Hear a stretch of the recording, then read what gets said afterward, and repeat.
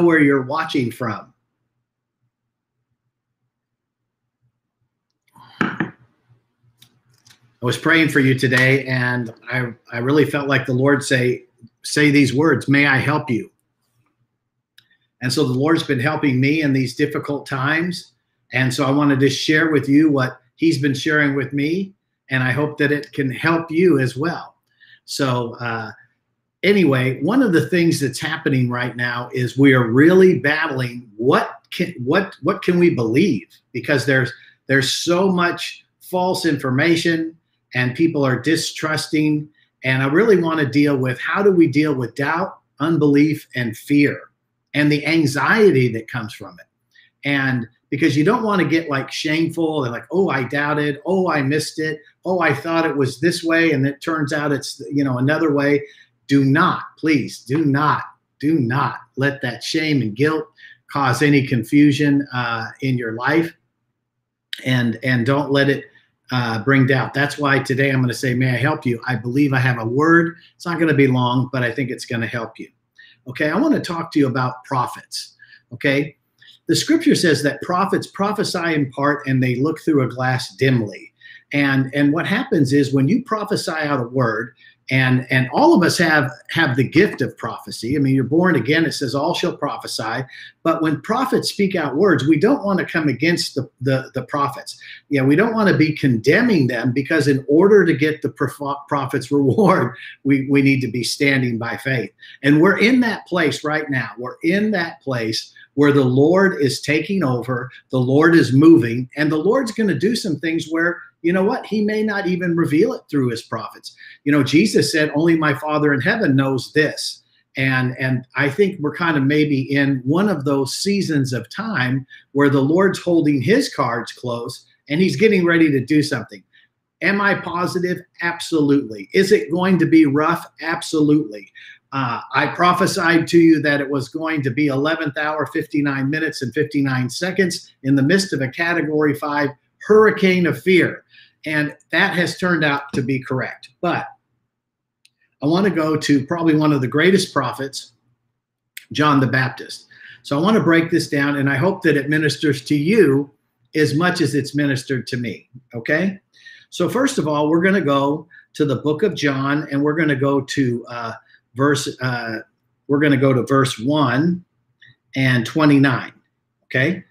The book of John, chapter 1, verse 29. I'll be reading out of the New King James. Go ahead in the comments. Let me know where you're watching from. Oh, I'm going to do something.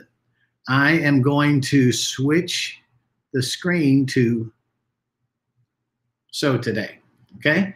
And I'm going to explain to you at the very end why you should consider sowing today. Okay? Don't think about it right now. I'm just putting it out there. There's a reason why you would sow today versus tomorrow or next week, okay? But anyway, I'll bring that up in a minute. So here's John the Baptist. Then the next day, John saw Jesus coming toward him and said, behold the Lamb of God, okay? So here he is as a prophet. He is saying, behold the Lamb of God. Now, did John the Baptist, did he know Jesus? Well, absolutely. He's his cousin.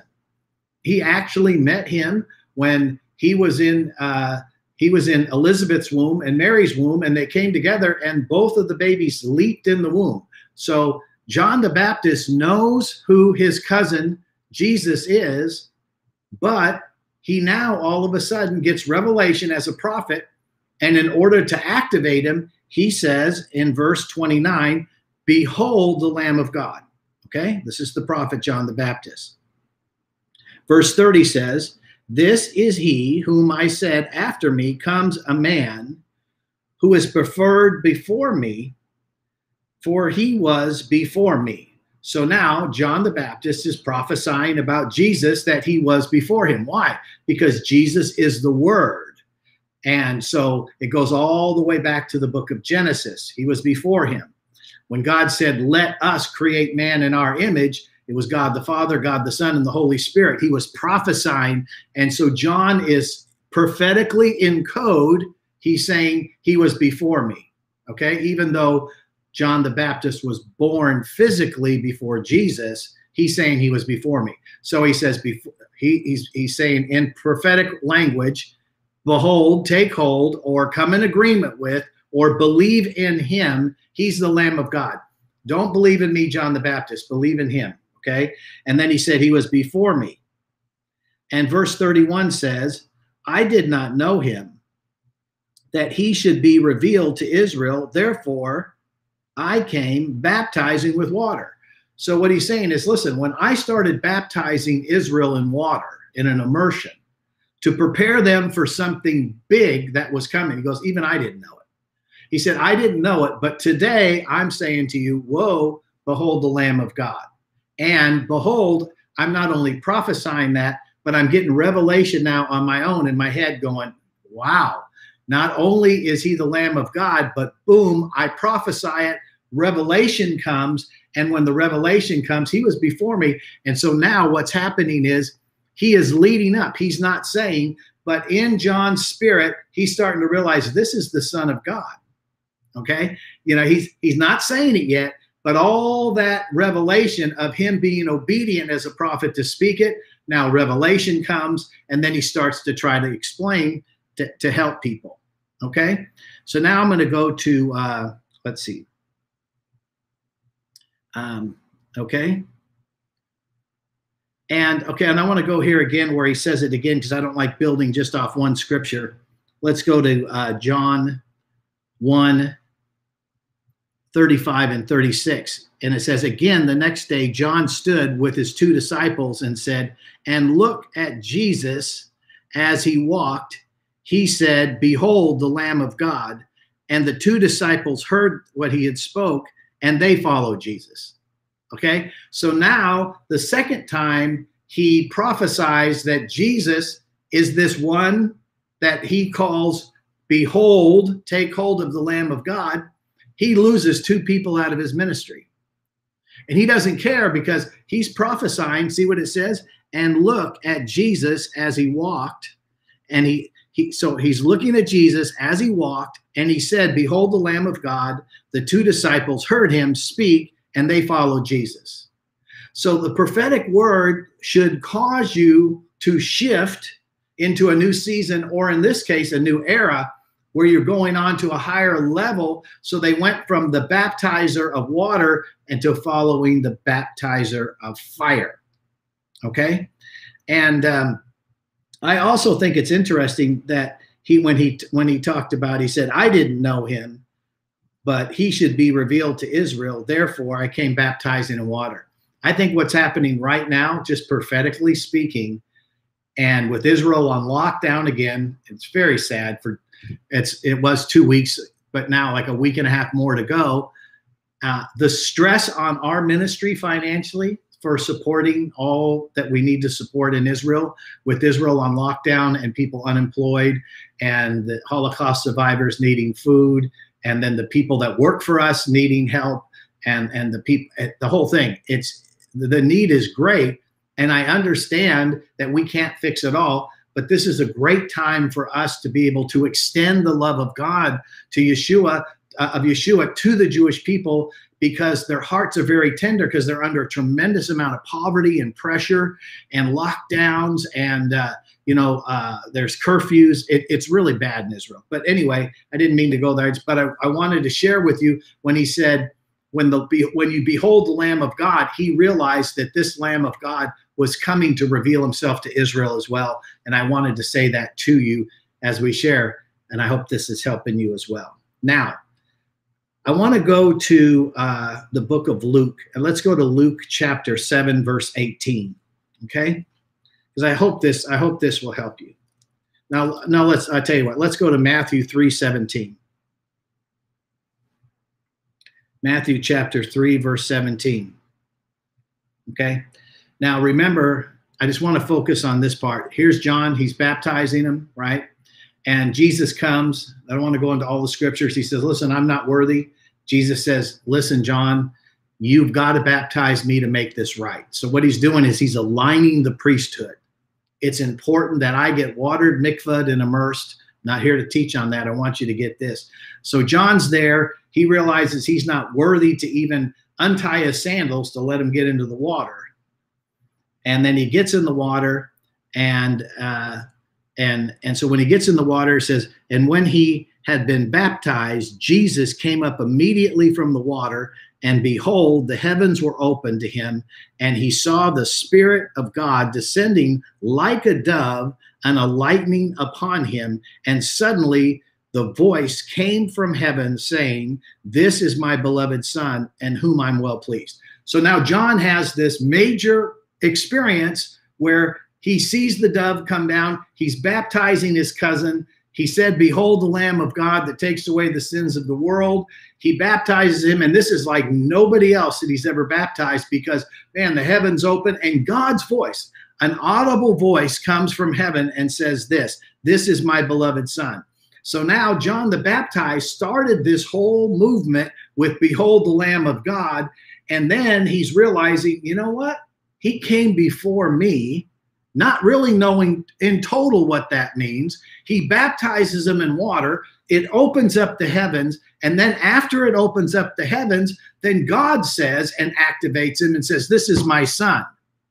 So now John has been through all this. John the prophet has seen these miracles, the signs and wonders, the leaping before he was born. He was raised with them. He saw all the stuff. He saw the miracles. And now let's go to Luke 18, 1 and 8. And I hope this is where it may help you.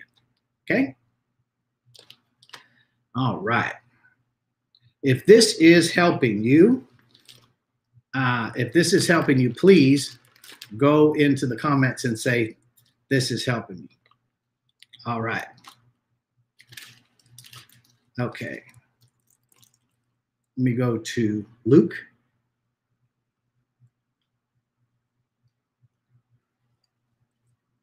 Chapter 18. Hallelujah. I'll be reading out the New King James here.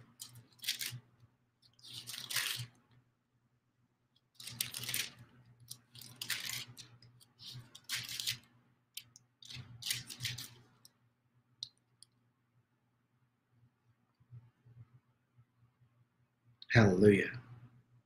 Oh, you know what? I gave you the wrong scripture. Let's go to Luke 7. 7:18. Sorry about that.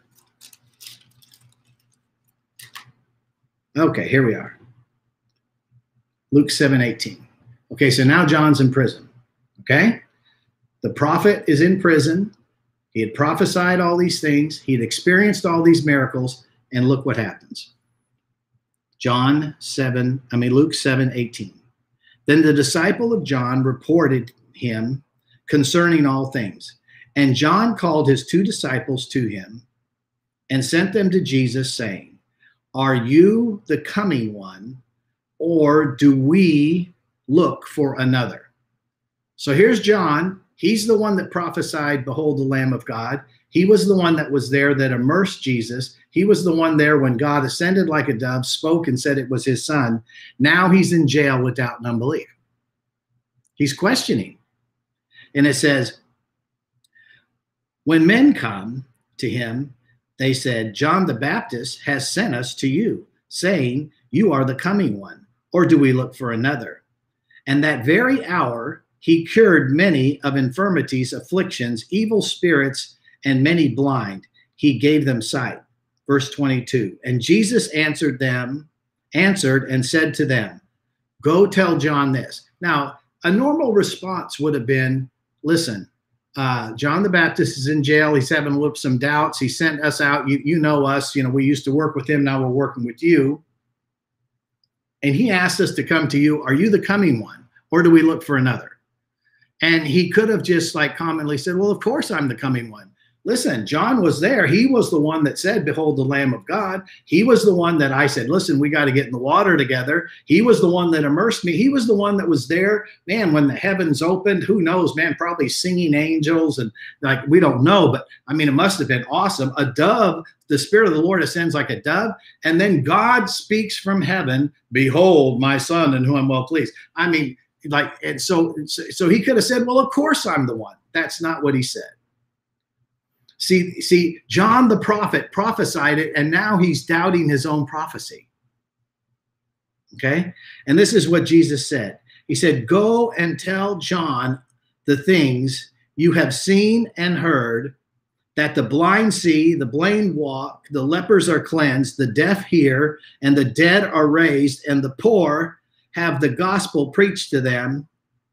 And then here's the instruction, and this is my word for you today. Verse 23. And blessed is he who is not offended because of me. That is the key when you say, Kurt, when I say to you, may I help you?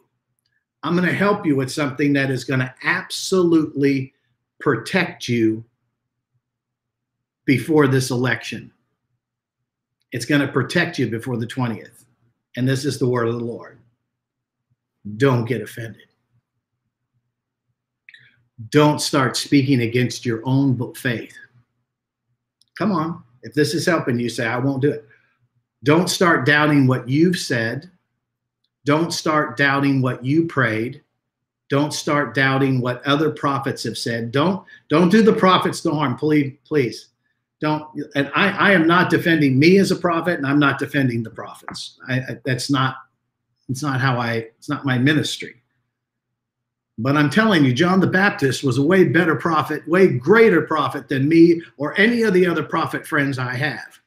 And I've met some of the biggest and the best. But compared to John the Baptist, we're all pretty small. But if John the Baptist was going to his disciples and said, listen, I'm having some questions. You know what? It's been a while since I was in the water. It's been a while since I saw him walking, and I said, behold the Lamb of God. And now I'm in this really bad prison type situation. Things aren't going well in the prison. I'm hearing the guards trash talk Jesus, and they're trash talking me. And I'm in here. I'm hearing all this stuff. I'm hearing people screaming. And, I'm in here, and I'm kind of, in the spirit, kind of feeling like they're getting ready to kill me.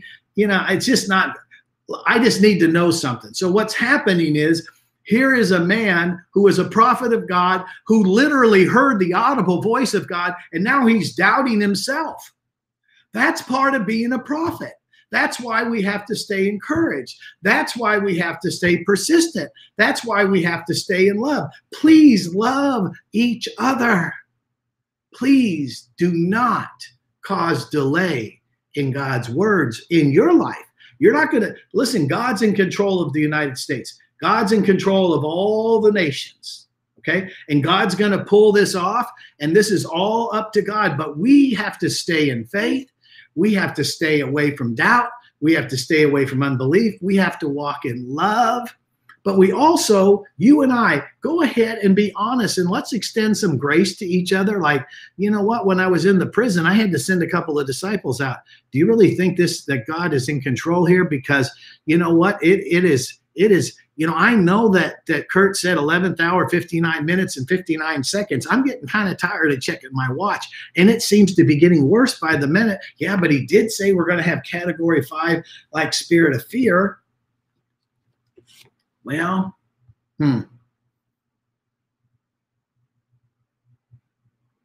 let's do this. I want to take you to a word I shared at House of David Friday night, part of it. I want you to go to Luke chapter 18, verse 1. And this is what we're going to do. This is who we should be, okay? So I'm going to read this out of the Passion Translation, okay? This is Luke chapter 18, verse 1.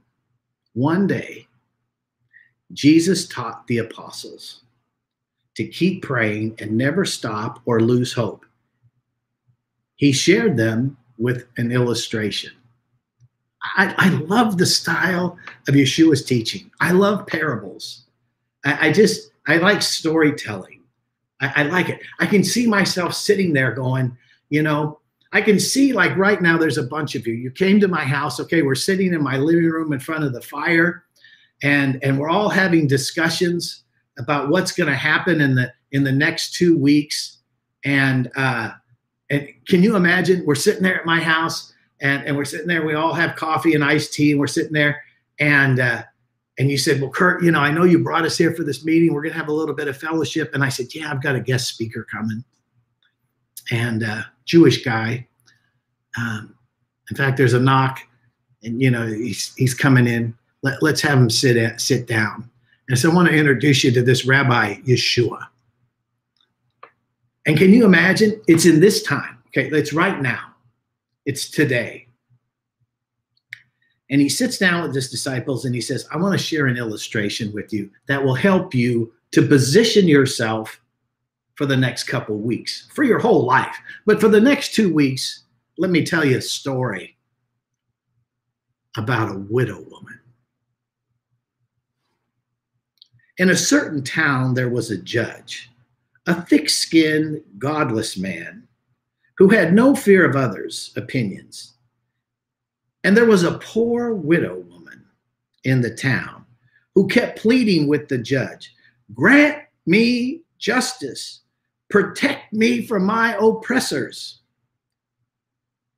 He ignored her plea for quite some time, but she kept asking.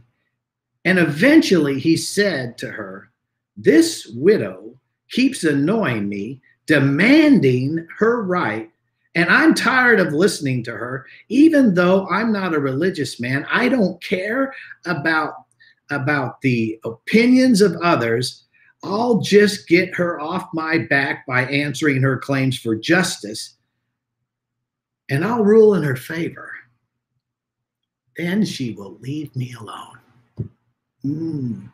Ask, and you shall receive. Seek, and you shall find.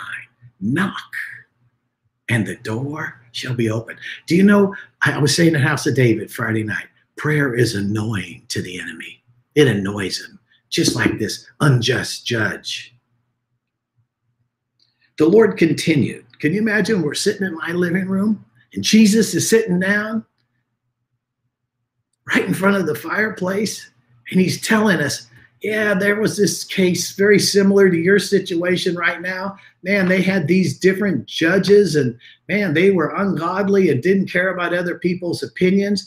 They already had their opinion made. In fact, listen, this poor widow woman, she's poor. She has no authority. She has no leverage. She's not a large influencer in any way, but my gosh, is she annoying. She just keeps knocking and knocking and knocking and knocking. And eventually, even the unjust judge said, you know what? I'm going to rule in her favor just to get her to go away. That's a word for us. The Lord continued, do you hear what an ungodly judge said? That he would answer her in her persistent request? Do you not know that God, the true judge, will grant justice to all of your chosen ones who have cried out to him night and day? Don't you know he's going to answer all our prayers? My gosh, intercession coming from the Philippines, Australia, and China, and Europe, and Taiwan, and Asia, all over, South Africa, North Africa, Israel. I mean, everybody's been praying about this. They have been crying out to the just judge, and I just want to encourage you, keep praying, keep praising. Don't get offended. It's okay if you've had doubt and unbelief. Quit listening to things that are negative. Start listening to what God is saying. And I got a feeling everything's going to be all right. And the scripture goes on to say, God will give swift justice to those who don't give up.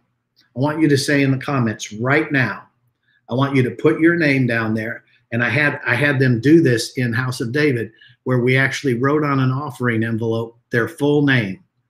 And their full name, right? Go ahead, but put it in the comments. If you're operating with the comments, put your full name and say, I will not give up. Okay. So be ever praying. Say, I'll be praying.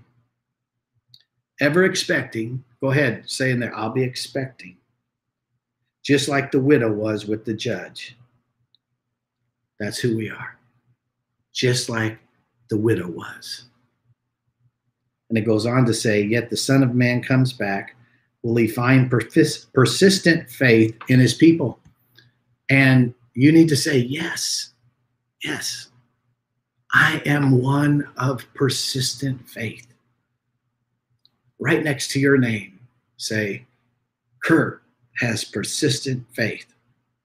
Right there. Mary has persistent faith. Be part of that persistent faith. Amen. Now, the reason I put there so today is this. When people get scared and people get fearful, one of the things they do, I've just been doing this 30 years, people get nervous and they start hoarding, okay? Toilet paper, food, water, I think you need to be prepared. But one of the other things they do is they start hoarding money.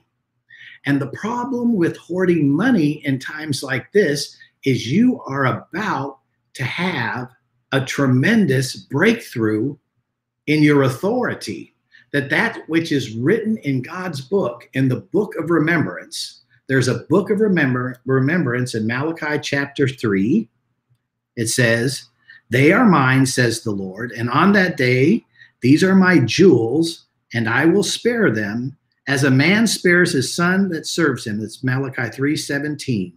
"And they shall again discern between righteous and the wicked, between the one who serves God and the one that does not serve God."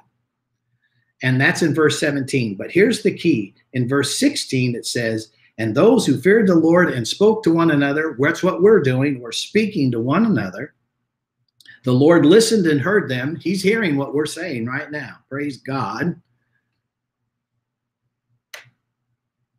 And he says, "They will listen that heard them. So a book of remembrance was written before him for those who feared the Lord and who meditated on his name."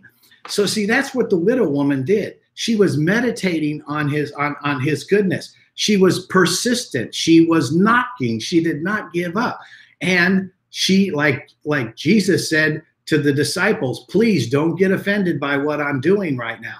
You don't have to know every detail. You don't know what the miracle path is. It's great if we have some information, but the Lord is perfecting faith and trust in the relationship right now more than prophetic gifting to know exactly how it's going to go down. This is going to go down. But here's the key, and this is why I put up so today. And those of you that know me and watch, I never put up so today. Very often, if we take an offering, I'll put up so today, maybe for 5 minutes or something like that. But the reason I put it up here, this is the prophetic word. The enemy is trying to remove your name from the book of remembrance. Because if you read Malachi chapter 3, 16 and 17, what it is that book of remembrance are for those who are God blessers, not God robbers. Those that do not bring tithes and offerings are not in the book of remembrance, because the scripture says, "You are cursed with the curse, for you have robbed me, even this whole nation. Bring your tithes into the storehouse." So the Lord wants to protect you, open up the windows of heaven, pour out such a blessing. But one of the things that the Lord told me to tell you today, you need to sow today. Right now, you need to sow your most generous seed. I'll tell you why. Because you need to make sure your name is in the book of remembrance as we transition from this side of Egypt on the dry place into the promised land. We're getting ready to so to say, move in the spirit. I had a friend of mine that's a prophet. He sent me a word today about that we were really at the Jordan and that the priest's feet were in the water. And I really believe that, because the priest's feet are actually the only ones that got wet. Their feet are in the water. But yet the Jordan River at that time was almost like a lake. It was backed up. So it was full. The water was muddy and they couldn't see the bottom. Plus it would have been too deep to cross. But the priest had to put their feet in the water and wait on the water to lower, and so they could see where to take the next step. That's where we are. I believe that my friend that was the prophet that texted that to me this morning, that's a right on now word, because that's where we are. I feel like the priests, that their feet are in the water and we're having to wait for things to part so that we can cross over on dry land. And the priests are going to pass through first. But the key is that you want to make sure your name is in the book. Don't let the enemy trick you by not sowing and not giving and having your name hindered from being in the book of life. Now, listen, I'm speaking to you this isn't about the finances, but isn't it interesting? Isn't it interesting that we're in this situation where fear is trying to grip the entire body of Christ? People are concerned about being canceled and isolated. But yet we need to protect our position in the Lord, that our name is in his book. And we can get tricked and say, well, I guess what? I won't sow a seed until after this is over. When we get past the 20th and I see exactly how this is going to go, and the word that Rabbi spoke and others spoke, that when that comes to pass, then I'll sow and I'll keep moving on. That is a trap of the enemy, because I will tell you this, delayed obedience is disobedience to sow your seed. But here's the biggest thing, is delayed sowing creates a delayed harvest. You're going to need more money from the Lord in the next 90 days than you did in the last 90 days. Way more money, because this shift is going to be expensive. There's going to be a lot that goes down. Just like for us at Kurt Landry Ministries, all our expenses across the board in Israel are going up because of this COVID and because of this situation. Everything is increasing. So we have an increased need. You have an increased need. The Lord has an increased need. And that's why I put up today, sow today. If you'll sow today and you'll sow your seed, you'll be surprised where the breakthrough comes. Because the scripture says you don't know what may cause your breakthrough, what you do with your right hand or your left hand. But I do know this, as a cheerful giver into good soil, the Lord is going to give to you good measure, pressed down, shaken together, and running over. And we need the breakthrough now. I think this is a great opportunity for some courageous, cheerful giving, because you're sowing your seed by faith, not knowing exactly what's going to happen in the future. And that is when you have like these super faith moments to sow a super seed to break through into the supernatural provision. And that's why I put up sow today. And so I think it's the first time I've ever had it up for any length of time. You know, our ministry, we've already made, I don't want to go into all of it, but we've made a commitment to Israel. They need us right now, and we're going to take care of the poor. The scripture says, Jesus said that when you do it unto the least of these, my brethren, you do it unto me. And we're not breaking our commitment. We're going to keep it. But I would like to expand it and be able to keep it. And you can be a part of that. You can be the hero, and you can get the breakthrough, and you can get the blessing, and you'll get the peace of God after you sow. Go online, sow right now, and watch the peace of God going. Whew, man, I read Malachi 3. Guess what? I'm in that book of remembrance.